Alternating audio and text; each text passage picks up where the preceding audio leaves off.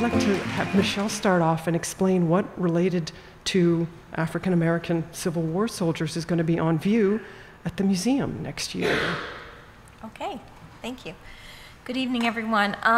Well, as Eve mentioned, we have 11 exhibitions that will be part of the opening of the museum. And 2 of those especially will feature Civil War stories. Slavery and Freedom is an exhibition that is part of a chronological narrative that is kind of the foundation, you know, as well as it being at the lower level. Thank you. The lower level of the building. So in those stories, where in this exhibition, Slavery and Freedom, that will chronologically look at from moving from Africa through the Middle Passage to the Revolutionary experience and the Civil War and well into the 20th century. Part of that story you'll see stories about African Americans who participated in the Civil War, those soldiers, and some images that you'll see at some point scrolling through here will include individuals that we've been able to collect through a variety of ways. Some of them have been through purchase, such as at Swann Auction Galleries or from individual dealers, but the bulk of our material has come through donations. And I think an interesting part of the stories that the museum will be telling, sometimes in the exhibition, but also through the other ways that the museum will be telling stories, whether it's online, through publications, through supplemental media in the exhibition stories, would be the stories of donors as well. For instance, one of the pieces that we were able to collect through a donation is from a family whose ancestor had been the captain of the 25th Regiment, Captain Prickett, and he had a small souvenir album that holds the images of 17 Civil War soldiers. And this had been held and treasured in the family for decades, for a century and a half.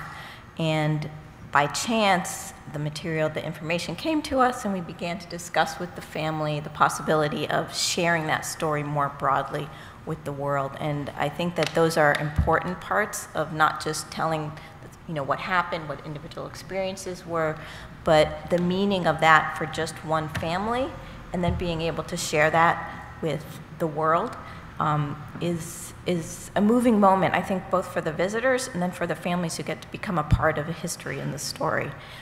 Because certainly giving up a family treasure is a unique thing to do. Not everybody can do it. And so the generosity of folks like that is important to our stories. Other images include, or other types of images of Civil War soldiers will also be in the military gallery. On another floor in the museum exhibitions will be stories that look at the experience of African Americans in wars since the Revolution, well into the present, the War on Terror. So we've collected in that area as well. And some of those Civil War images as well as materials will be on display. So you'll see it in multiple places, not only those 2 galleries, but especially in those 2 galleries. Julie, can you tell us how this all came about? What were you looking for? What did you think was out there, and what turned out not to be out there? Sure. So, as you said, we just opened an exhibition called Personal Correspondence, and the idea behind this was to highlight and showcase our incredible collection of Civil War letters between family members and photography of soldiers and by soldiers. To take an intimate look at the experience of the Civil War, to sort of take it down from the epic themes that it's often associated with, and really give a sense of the texture of that experience and what it's like on an everyday level. But knowing what I knew about not just our archives, but archives in general, I was nervous that we weren't going to be able to accurately represent the breadth and diversity of people who actually experienced and fought in the Civil War from Brooklyn. About 180,000 black soldiers fought during the Civil War. We don't have an exact number of how many black Brooklynites fought, but about 30,000 Brooklynites writ large fought in the Civil War. So when we went into the archives and began sifting through the letters, my suspicions were proved true. And I was unable to find any letters between an African American soldier from Brooklyn and their loved one at home at all in our archives. So then I spread my wings a little bit further, and I set out across the city to look in repositories across the city, and was unable to find any letters in the New York City region and archives between an African American soldier and their loved one. I was lucky enough through some diligent searching to find a pretty amazing letter nowhere near New York at Duke University Special Collections down in South Carolina between a Connecticut man fighting in the 54th Massachusetts, writing to a woman in Brooklyn, on Carroll Street in Brooklyn, actually. Edgar Dinsmore was writing to a young woman named Carrie Drayton, and he actually had never met her in person. He put an ad in the Anglo-African newspaper and was searching for a correspondent, and she responded. And you only see it from his perspective because we don't have her letters, but he makes incredible observations about the connections between his own fighting and African American citizenship, his sort of cautious hopefulness about the future, and I've been able to find no evidence about whether or not they actually met, but it does appear that he survived the war. But what this sort of pushed me to face was the power dynamics of the archive, because there are a lot of voices in the archive, in our archives and archives across the country, across the world, but there are a lot of voices missing. And how do you curate a silence? That was the challenge that I had to face. And so what we ended up doing is building the archives and building that silence into the story that we tell upstairs. So everywhere we look, we are not just thinking about the voices that we can hear, but we are highlighting why we don't have the voices of everybody in our archives, and why we don't have the faces of everybody in our archives. And so one of the things that you'll see in the exhibition, if you go upstairs, is a really beautiful installation of about 136 carte de visite, which are small paper portraits. Out of that 136, you'll only see one African American face. It was the only black face in our carte de visite collection upstairs, and we don't even know who he is. And to me, he's the most important face in there because he is representing that very tiny silence in our archives. And how many photographs did you think survived of Frederick Douglass when you went out on your hunt, Zoe? We just had an instinct that he was widely photographed, that he was probably the most photographed American of the 19th century, and we were on a quest to beat Lincoln and Whitman, and General Custer was the big one to beat, actually. There's 155 of him. And there's just about 30, 35 photographs of Douglass that everyone uses, you know, the ones that appear on book covers and people print them and you can find them on Google Images. But Douglass also wrote more about photography than any other 19th century intellectual, and he was committed to being photographed wherever he went on his book tours and his sort of lecture circuit. So we just thought perhaps if we look hard enough, we'll find more. Perhaps there's hidden silences around Douglass out there. So it was just a 5-year quest, really, going through museum storage units and historical society archives and private collections and auction houses, and then eventually finding 164 photographs of Douglass. So making him the most photographed American by the time of his death in 1895. He would be the most photographed American in the world were it not for, would be the most photographed person in the world was it not for the British royal family. The Prince and the Princess of Wales had 600 photographs taken each. So he can't beat that. And how many did you think were out there, Ron, when you set out on your quest? What were the strangest places that material turned up? A lot of the photographs in the book came from collectors and dealers. There's a vibrant collecting community in the country that began to give rise maybe in the 1950s and the 1960s as we were approaching the centennial of the war. Photographs at that time were not a collectible. The collectible items were the guns, the swords, the uniforms.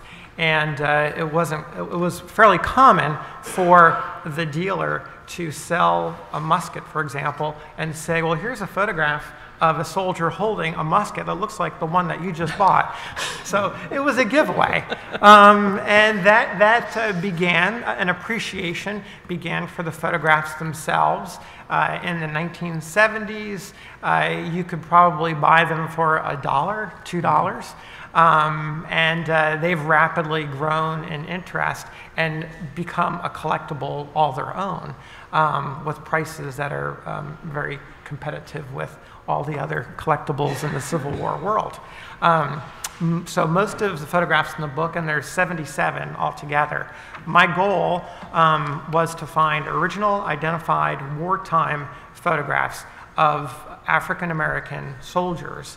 I quickly expanded that early on when I had sort of a duh moment, realizing that enlistments didn't begin until 1863, and I began running into a number of men who were servants or who had served in some other capacity. So I thought, well, we should also include participants who were men of color, but perhaps may have wanted to enlist but couldn't. And for example, one of the slides one of the images you'll see up here is Robert Holloway. He was the servant or manservant or bodyguard. There's a number of terms, phrases that were used.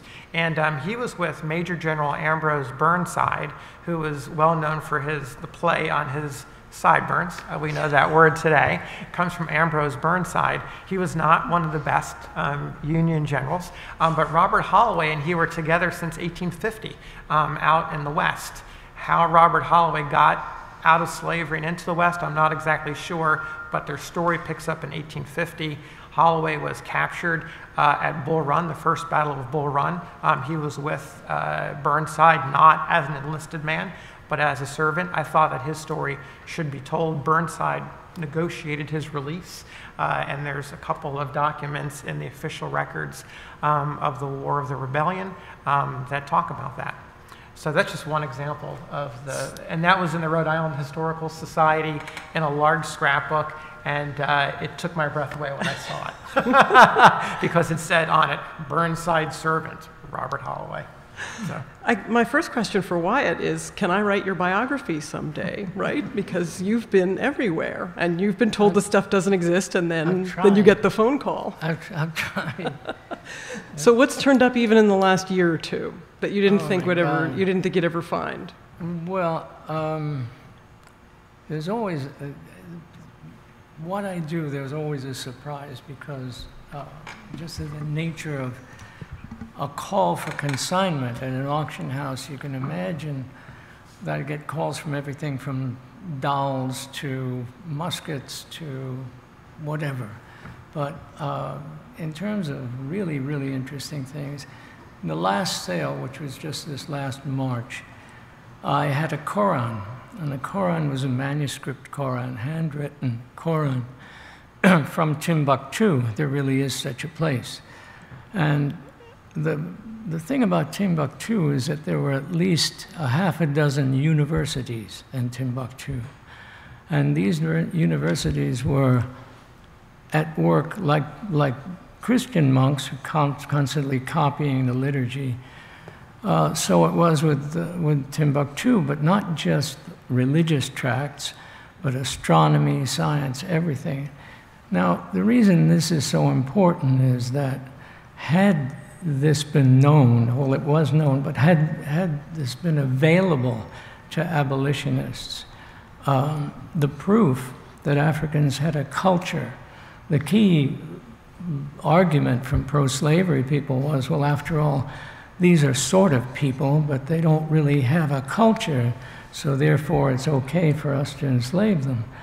Well, the fact is that when there were no real universities in Europe in the 10th, 11th, 12th century, there were universities in Timbuktu. And so to have a Koran from one of the big libraries in Timbuktu in my last sale was a thrill. I contacted some Islamic scholars. We managed to get a handle on how this was written, what the surahs were all about, the chapters. And it was bought by someone in the Middle East. It was an agent from Qatar that bought it. And so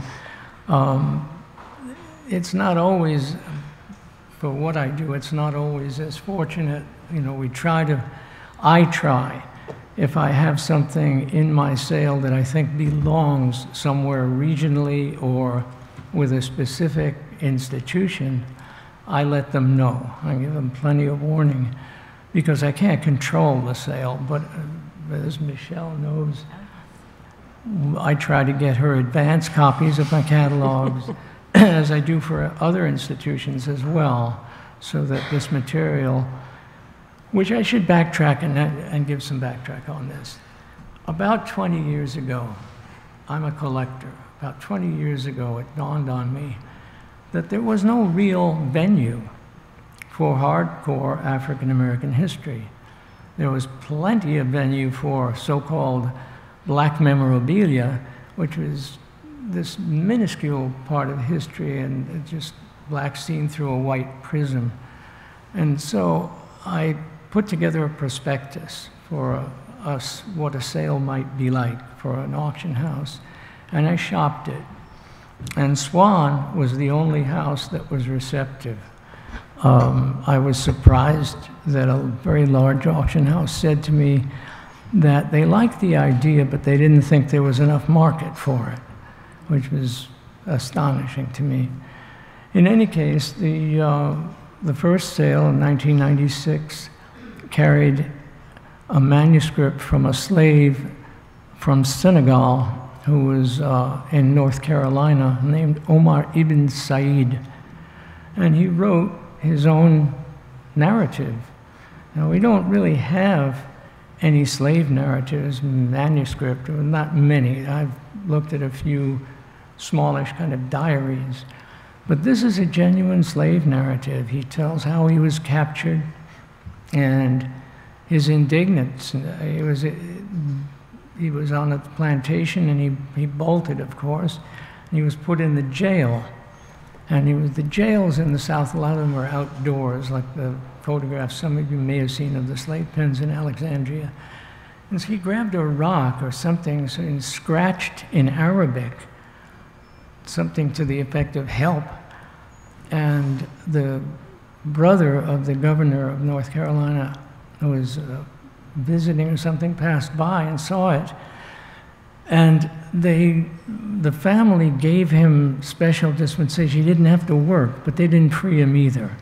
But he was allowed to write and communicate with people. All of this is by way of saying this sale has become a conduit for this kind of material, I am proud to say, and a lot of it has gone to the museum in DC. So are you getting versions of the, I guess, my general question for the panel, do we have cases where we have a white soldier's version of the same battle that we have a black narrative of that's quite different? Does that come up? I'm sure there must be. I mean, Michele, do you have I have the letter from Morgan Carter, which was 2 years or 3 years back. It was an extraordinary long letter, described several known battles that he was in. So there must be versions by white Did that turn up for you, Ron, in the course of your? Yes, there were some narratives that turned up. In a source that I used at the National Archives in Washington, D.C., the soldiers had pension files, and they also had military service records. Military service records, it's mostly a monthly report of what that soldier was doing, good and bad. And then the pension files are much more personal records because they are, they or their widow or their children or some family member is attempting to secure a pension on behalf of their veteran. And when I first began the project and started filing for the pension records, the National Archives would deliver 2 big folders. And that was dramatically different from my experience with documenting white soldiers. I usually got one envelope. So my first thought was some sort of mistake. But the National Archives doesn't make a lot of mistakes. They're really good about delivering the files. And what I came to find out is in a number of cases, not all, but a number of cases, special investigators were sent out because these men and their families couldn't prove many of their basic facts of their lives, their birth dates, their marriage dates, the births of their children, their residence. And imagine you're going to the federal government and asking them for money, and you cannot answer the basic questions. Yeah. So I can't say if the government was consistent in sending these special investigators out, but in a large number of cases, they were sent to Mississippi, to Tennessee, to the plantations, the former plantations. And some of the letters, they're really affidavits, they're interviews. And in some cases, they're quite brutal to read because the plantation owners or former plantation owners are honestly saying that they owned a human being. And the freedmen are saying, I was owned by so-and-so. But also within those, you do read accounts where they're describing how they were wounded, how they were injured, and that becomes a narrative of their war experience. They vary in the depth and the breadth, but you do get some sense from those documents. Wow. And Michele, it's going to be powerful, right? Your Civil War section, right? You could just show glory. So someone wrote me when they RSVP'd that they want to come to this program, that all they have to do is watch the footage of the 54th Massachusetts and they weep every time, so they couldn't wait to come tonight. How are you going to accommodate visitor reactions at the museum? You mean dealing with the emotions of the moment? Yeah, particularly the Civil War. Right, particularly the Civil War. Well, I think even, certainly just talking about it, the process of and the experience of enslavement is going to be its own issues to deal with. And I think the space is done in such a way that people can step away and have quiet moments. And then there is a separate area in the museum. It's called, I believe, the Contemplative Court, where there's a water place, so you can just come and relax. There's going to be a lot of stories from the Civil War, enslavement, well into the 20th century that deal with the difficult issues. It's certainly not shied away from in the museum. At the same time, it's balanced with telling triumphal stories. Some of the images of the Civil War soldiers that we're looking at, some of them are stories of people who survived and went on to live a long life. Sometimes you find it quite surprising. And other times it'll be very sad because that person would have died, shortly after the photograph was taken. And what have been the reactions to the show, Julie, so far? Because that's intense too, yeah. Yeah, I think something that Michele is getting at is that there's a real intimacy in interacting with people's things and people's stories and people's faces and people's handwriting. It can be really powerful, it can be really empathy building, and it can challenge your preconceived notions, I think, in really important ways. So all that to say that the reaction has been quite positive, and I think one of the things that's been important for us is to draw themes between people's war experiences in the 19th century and people's war experiences today, to draw experiences between the way we communicate with our loved ones today and the idea of communicating via a handwritten letter or an image in the 19th century. And I think that's something that, particularly young people are very unfamiliar with, the idea of writing a letter to somebody and the intimacy of that. To that end, we've created a place where people can actually write a letter in the exhibition to somebody that they've encountered in the Civil War. And I'm not surprised, but I'm glad to see a lot of letters written to Edgar Dinsmore, whose story is really personal and really powerful. Did you find descendants? I wonder if we could find descendants out there. Of Dinsmore specifically, I've hit dead ends with both Dinsmore and Carrie Drayen, unfortunately. So I don't even know if they met. It's pretty clear that he survived. His last letter is dated June of '65, so it's pretty clear that he had survived the war. But the great thing about watching his letters over time, and this is the nice thing about not a single letter, but a collection of letters over time and watching a relationship develop over time, is you see them getting into each other. The 19th century sort of chaste courtship grow, and they switch from using last names to first names, and they dream of meeting each other. So again, this kind of, there's a universality in the humanity of the way that somebody writes an intimate letter to each other. And particularly with the thousands of school children that we get here, having a letter like that, I think sort of demystifies this history and makes it really tangible and really personal. We think that there were a handful of black soldiers on the Confederate side, Ron, is that right? What do we, this is a dicey issue, right? I've not been able to find a photograph. There's no visual evidence that I was able to find. It's largely apocryphal. So, Wyatt, it's mostly apocryphal? Or what's the current state of scholarship on that? There were a great many slaves that were drafted into working battlements and so forth, and I've handled a number of claims from plantation owners for slaves that were killed. It's hard to say, you know, if there, because relationships were close in some cases where you had servants who were really close to their masters and went as kind of aide de camp with them. I know personally of a family where years ago, I was asked to do an appraisal of a bunch of black memorabilia, actually.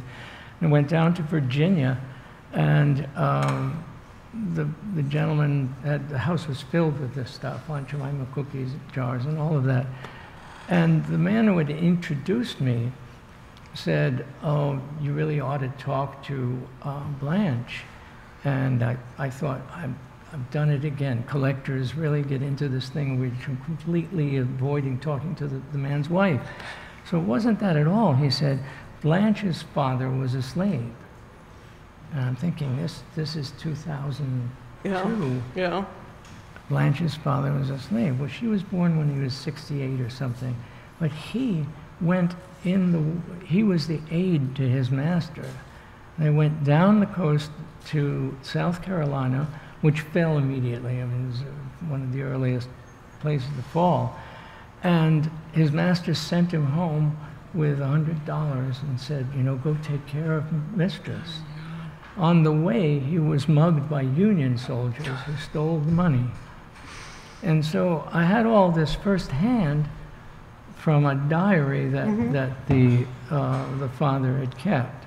And he lasted till something like 97 or something like that, very vital right to the end. He was a bailiff to the court in Norfolk. But as I'm saying that it's hard to say if you're there and someone's firing on you and there's a musket laying on the ground, if you're not going to pick it up and fight. Right. So I think a lot of the stories about black Confederate soldiers lie somewhere in this kind of nether world. Is the museum going to have room to tell that story, that complicated? Well, we haven't come across the materials like have been described, and as Ron indicated, that is an area where historians and enthusiasts and collectors have a lot of debate and discussion about. And you know, what we try to do in the museum is navigate between telling the most important stories and being able to tell them with the material objects as well. So I'm not aware of telling a particular story about a soldier who served in the Confederacy. I have to say, I find it fascinating that people are so interested in this question. People are very, very committed to debating this when it seems like the debate is probably about maybe a couple hundred people. And I think that what it indicates is that there's so much power in myth. Whether this was real or whether this was myth, it's almost not about whether those people fought, it's about what it has come to represent over time. And for a very conservative sort of group of people, this is this sort of hardline evidence that you can hold on to that complicates this sometimes black and white story about the North and the South, which is really just so much more complicated. But there is actually a wonderful post recently on Slate.com. Slate's running this fantastic series about the history of slavery on their podcast right now, which I would highly recommend. And there's a really wonderful post today on Slate, 7 myths about slavery and a little bit of history on each of the myths. And it's funny because those myths are often less about the Civil War and more about what happened after the Civil War. Yeah. Oh, if I could just add, though, I mean, I think what Wyatt and Julia were also pointing out is that it's not, you know, one or the other, you know, type of story. And we do also collect and present those stories. We did collect an image of a woman who, and I believe the picture was taken post-Civil War when she had been freed. And sorry, I don't recall her name, and it's not included here, but we did collect a story of a woman who had been enslaved by the family and had been raised, actually, since she was a child there, had been raised and served as a servant with the family. And after emancipation, she continued to stay with the family as a servant. She, in fact, died there and was buried on the thing. You know, so there's, you know, these were intimate experiences that people had, and it's part of the story and the experience as well that would be told. Yeah. I would love to hear questions. There's a microphone that they can bring to you if you raise your hand. Please.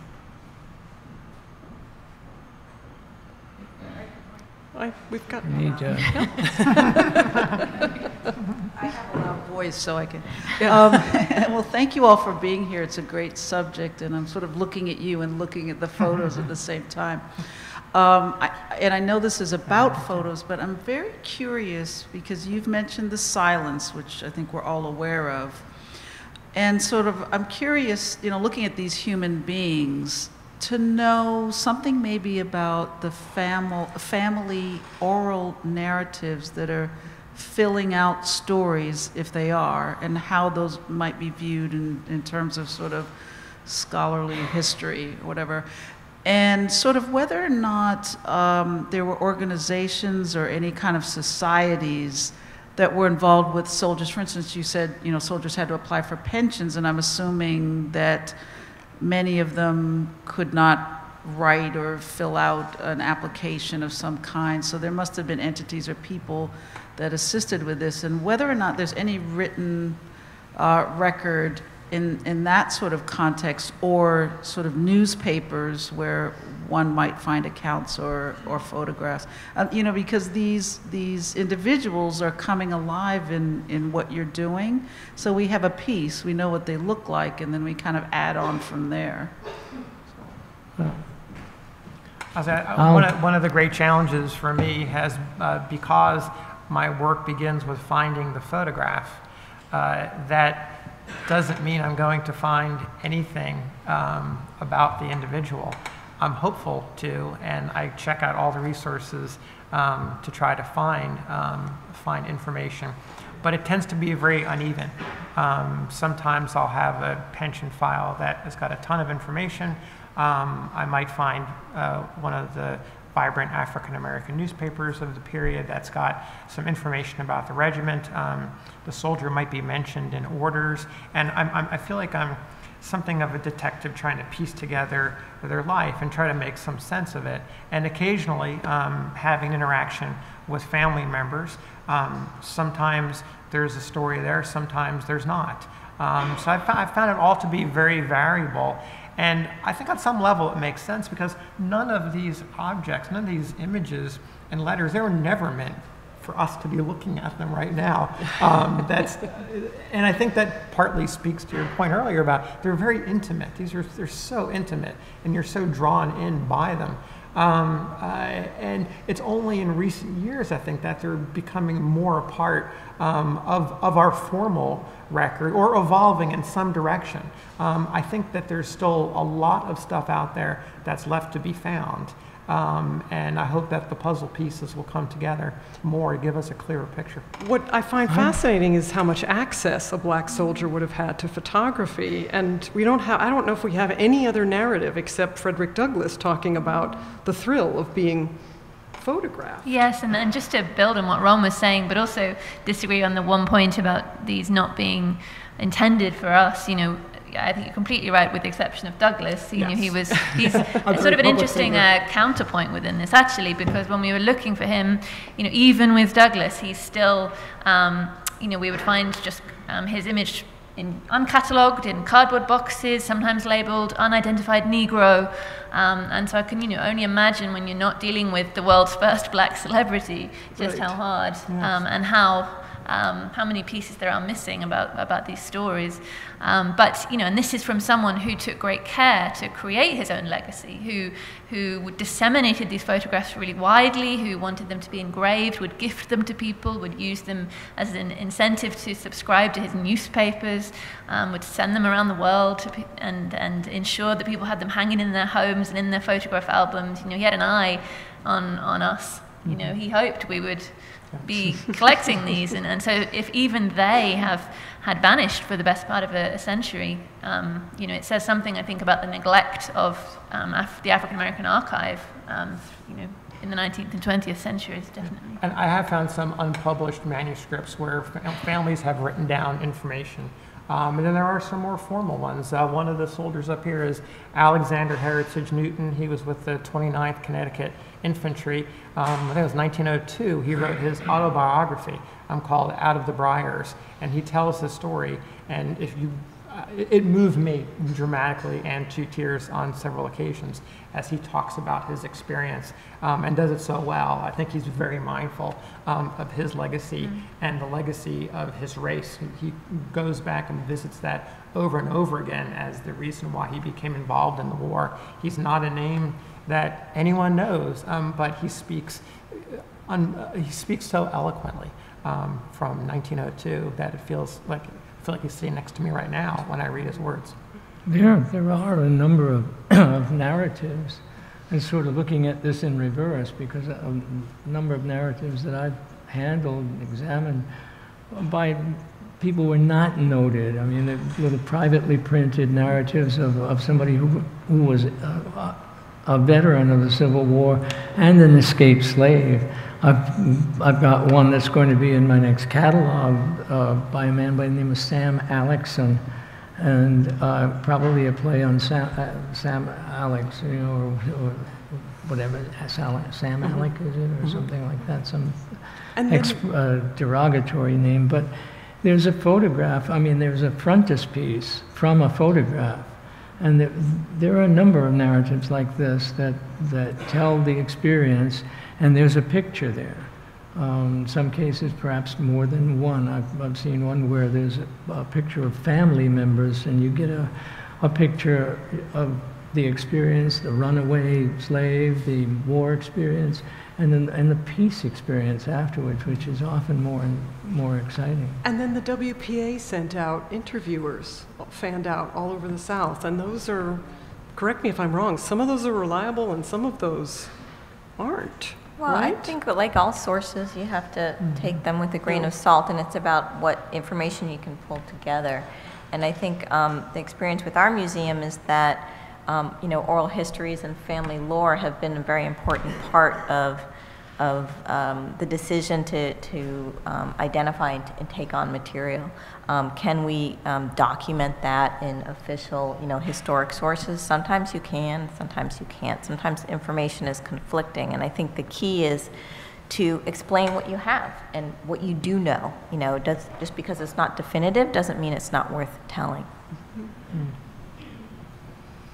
I think we have a question here and then another one up in the front. I have a couple of questions. Perhaps I missed it. Is it known exactly how many black soldiers were in the Army, and as per year or as per state? Is that known, right? It is known that generally I think it's about 180,000. Yeah, It's 165 regiments or organizations composed of about 180,000 soldiers, and then about 18,000 to 20,000 sailors. The Navy was by contrast, somewhat more integrated. So there is a healthy population in the Navy, which was never quite large, maybe I think 100,000 enlistments during the course of the war. Oh, but it wasn't a segregated, they weren't segregated. Oh, Navy well, regiment. it was similar to the Army from the respect of having white officers. But you're on a ship together. And there were more African Americans in the Navy, I believe, earlier than in the Army. It's about 10% of the Union Army. Yeah. Did they enter combat? And how many of those, that's a considerable number of men, were they in combat? All of them. All of them Not in actual all. combat? Some units never saw action, but there are a considerable number that did. But it just depends. Even today, you have units that are construction units. And so you had that. And I think combat is a term that you have to define a little bit. You can talk about Fort Wagner, you can talk about Holly Hill, you can talk about Olustee, you can talk about Newmarket Heights. There's a number of battles or parts of battles where U.S. colored regiments performed and faced the consequences of being in the line of lead, of bullets. But there's also regiments that weren't in those battles. They're also they're in garrisons of small towns in Louisiana and Mississippi. And they're going out on patrols, and that's dangerous stuff when you're out doing that kind of business. So to me, when I get a little concerned about the whole combat question, because these men, many of these men were in combat zones, and they may not have been in the big battles, but they were facing some of the same tensions, the same pressures that come with being in a war zone. It may be naive on my part, but were they integrated, or what degree of integration did they have with the white soldiers? Well, or were they all in separated groups? Well, the regiments were separate. There were separate regiments, separate organizations officered by white men. I believe there's one estimate I read, it was about 120 men of color that became officers. Many of those are chaplains, some are surgeons. There's a few that were what you might call line officers, lieutenants, and those are very, very late, March and April, maybe even May after the surrender, where those happen. And of course some brevets, as Wyatt points out as well. I'd like to know, African Americans used to record in their Bibles when the children were born, who went to war, what took place. There was a lot of history in Bibles. Have the museum collected any of those Bibles for African American history? Yes, we've seen them. We've done a program called Saving Our African American Treasures, where we go to different cities and people can bring their materials, and sometimes we've seen several Bibles like that, and then conservators can tell them how to take care of it. We've collected at least one. As you can imagine, those are family treasures, and you know, while we might ask, people might not say yes, and other times, you know, we feel almost like, well, no, that's your treasure, and we can't collect all of them. You know, there might be different reasons to collect something besides the willingness to give it to the museum, but certainly as an example to demonstrate where records would not have existed or had been destroyed, where there would have been records that those family records were kept, and that can help with genealogy. Part of the museum will have a genealogy place where people can learn about that as well. We've had, I handled numerous Bibles that were plantation Bibles. They belonged to the plantation master, where accurate records of the birth and death and illness of slaves were kept very carefully. And a lot of Bibles, family Bibles, you find between the Old and New Testament, there's a number of pages where one can, these were printed this way, where one could fill in. And that's usually where you'd find these records. Interestingly enough, I had one where the white births and the black births were all on the same pages. They were all noted. Whereas in other instances that I've seen this, it's usually on the fly leaves where the slaves were noted, the births and deaths, whereas the family would be in between the Old and New Testament. But those are certainly great boon to genealogy, because you can see the family connections. Right, I think the Virginia Historical Society is one of many places that's gathering up databases of names. Right, it's a big database. Right, as best we can, right, with misspellings, and as best we can sift through them, right, to find patterns and look for the same person when she got a last name after the Civil War. Yeah. Hello, thank you for an interesting panel discussion. I was doing genealogical research on my family, and I found out that my great-great-grandfather fought in the Civil War. His name was Arthur Beasley. I found it when on the Smithsonian website. It was actually his pension, the widow's pension fund. There was a form filled out for him. So I was wondering, if I went to the National Archives, would I be able to flesh out some, this person by finding documentation of his life there? Is that what you were saying? If you fill out a form. Oh. Okay, they'll let me in as just a lay person, not a historian? Yeah, it's really simple. As an American, you're entitled to see those records and go to Washington. You really do. You fill out a very simple form. They will help you. And within an hour, they'll deliver to you the files. If you are fortunate, you've got the double folder that I described earlier. Sometimes the contents of what you'll find inside can be amazing. I have found photographs inside those pension files before, and the archives is trying to collect those so that they keep them safe and separate. And other writings, all kinds of personal writings, all the affidavits I mentioned earlier. So I would urge you strongly to go down there and check it out. And also ask for his military service record too. You can also get some of this online, fold3.com, FOLD3, which is owned by Ancestry.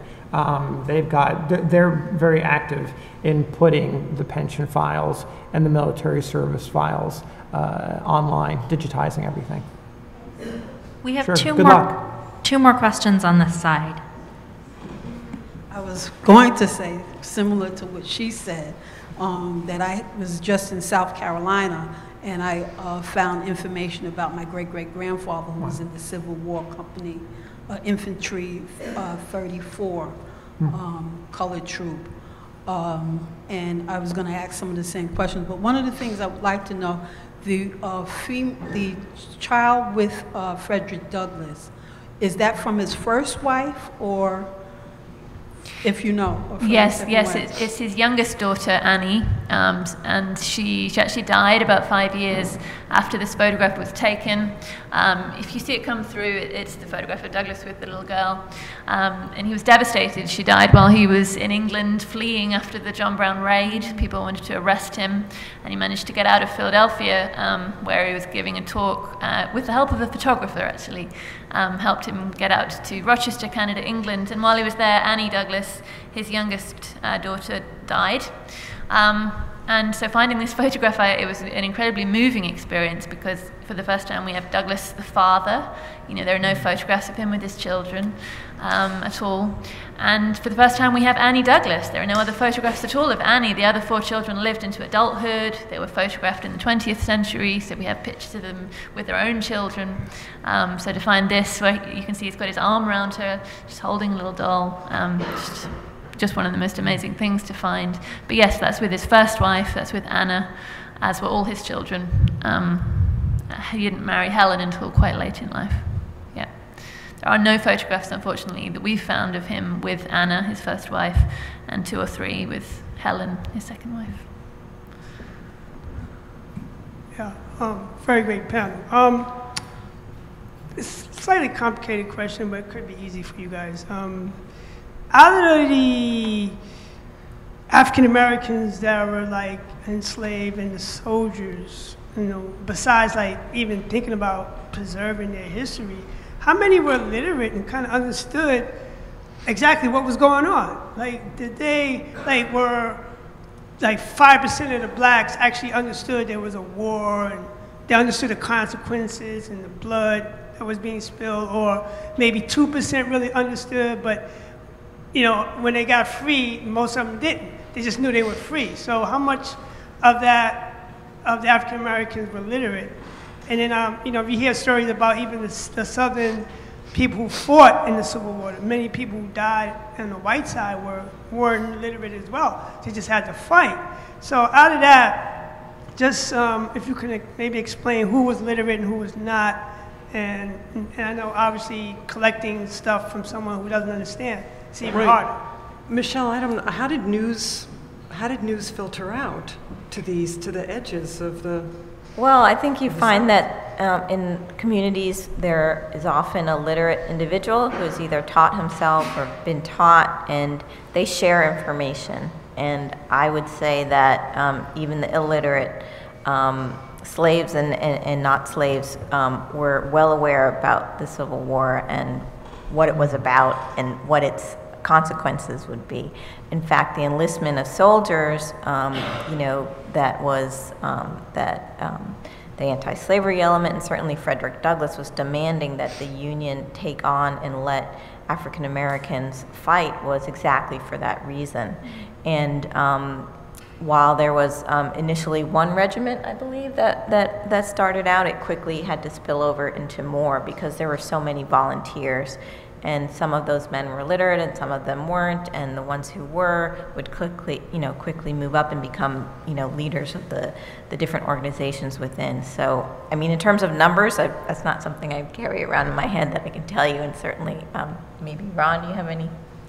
I don't know that I have any hard and fast numbers to be able to share, other than the fact that certainly a much smaller number of men were educated and knew how to read and write. In my research, I did find several regiments where the officers were teaching the enlisted men to read and to write. And it was interesting to see general orders that the colonel's the commander of the regiment, would publish about a contest for having the best penmanship and getting a book or getting a gold pen, and the company, on the company level, they would have these contests. But in the same regiment, you would see other general orders where the colonel is admonishing the white lieutenants and captains to not beat the men with their swords, because it reminds everyone of a time when they were slaves, and in the spirit of the age, they shouldn't be doing that. So it's really curious contrast going on. So you've got a regiment where they're trying to educate, but at the same time, you've got some real conflicts of emotion going on. And Wyatt, you've handled many of the broadsides, right? An ad that would have been posted in the South to get colored troops to enlist, right? Well, actually, there's a very famous one. We may have it going by here, which is the probably printed in Philadelphia, which shows the camp and a number of soldiers before a tent, I believe. And interestingly enough, that and a slightly larger version, where I thought until somewhat recently, a few years ago, that was it. It turns out that a version of that, about the size of a wall, exists, and there may be a couple of them that about 6 feet tall by 8 or 10 feet wide, that were posted up on a wall in places like Boston or Philadelphia to recruit troops. And the text to that larger one was actually written by Frederick Douglass. We have a facsimile of that, actually. You have the real thing. So you can go to DC or just upstairs and see the facsimile or both. We have time for one more question. Let's try. Hi, my question is for Professor Trodd.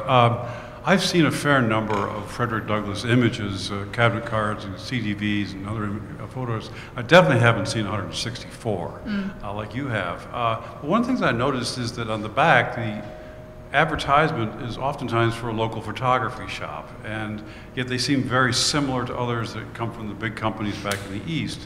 Did he license out his image, and a lot of places simply copied it and sold it on their own? Which would suggest to me that his image is really spread a lot more widely than simply a single image. You know, it might have just actually been everywhere.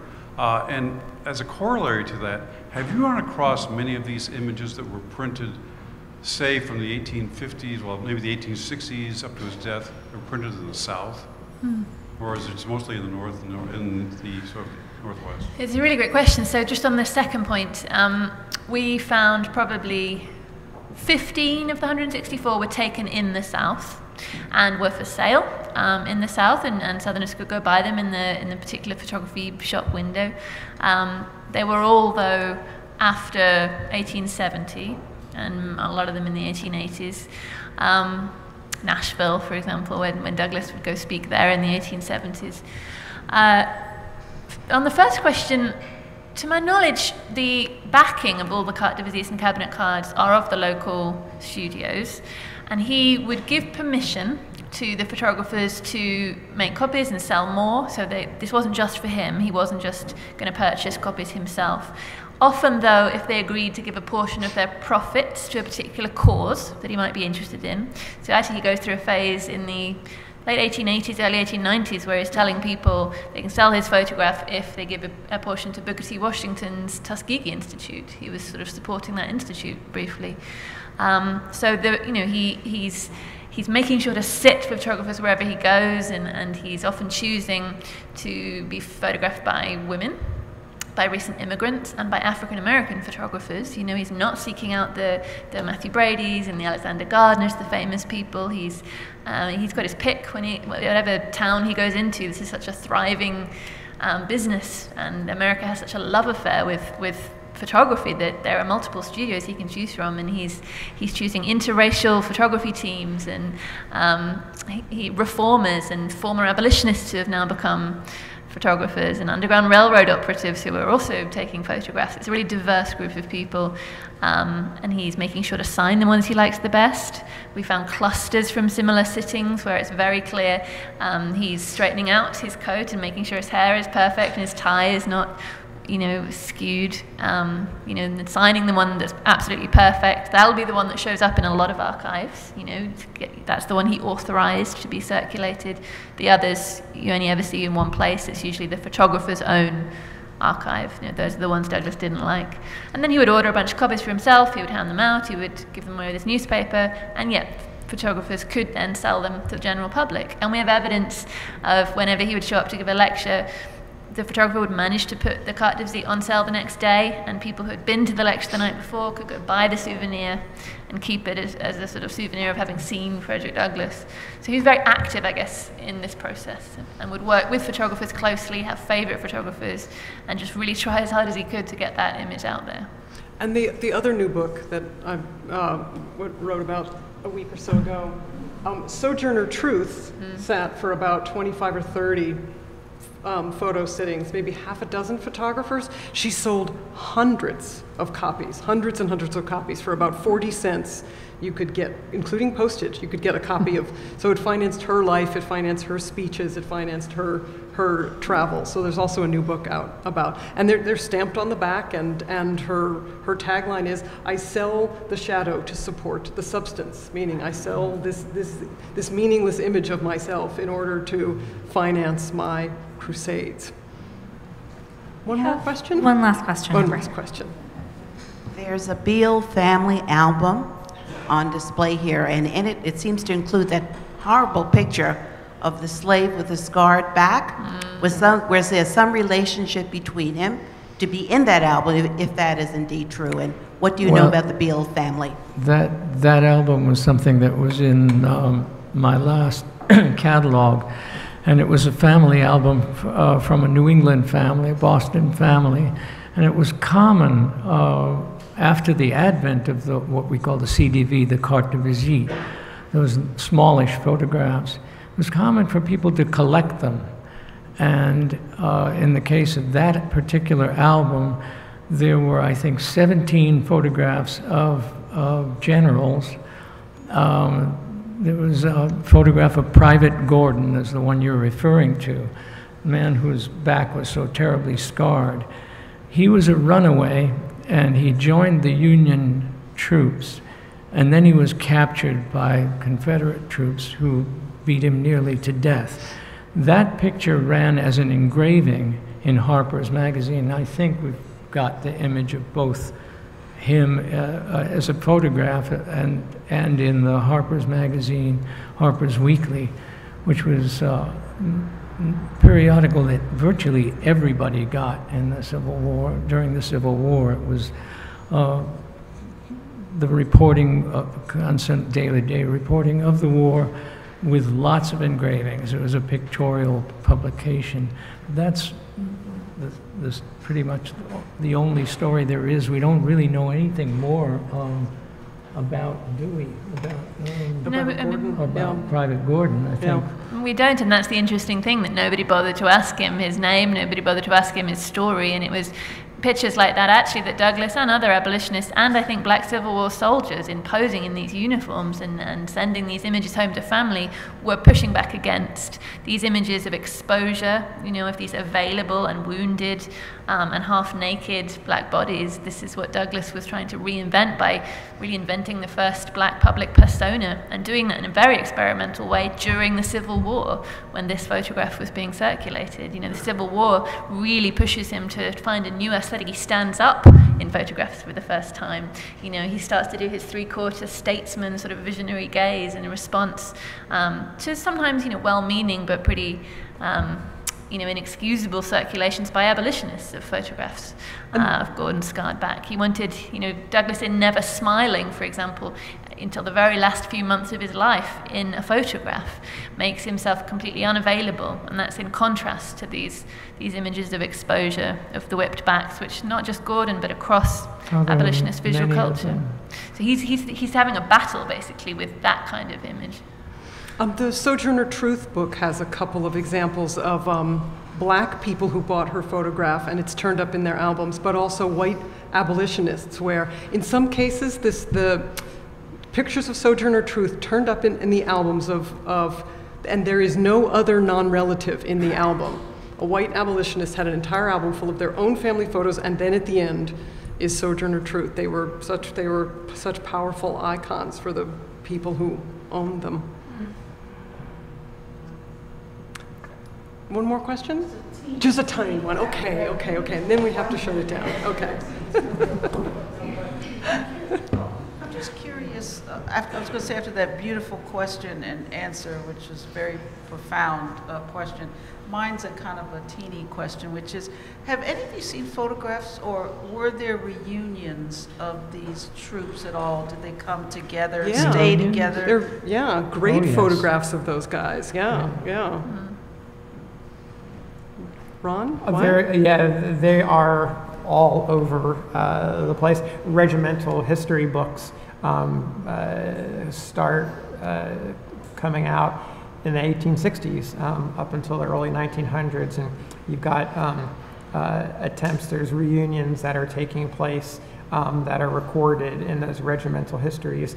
The reunions they're having are leading to them organizing committees to write these books. And of course, they're also having monuments erected in their honor at Gettysburg or Vicksburg, Chickamauga, other places. And so they'll go down there for the opening ceremony. So you'll see a lot of photographs of the veterans gathered around the monument, and they've probably just enjoyed a speech by their colonel or some surviving senior ranking officer to talk about it.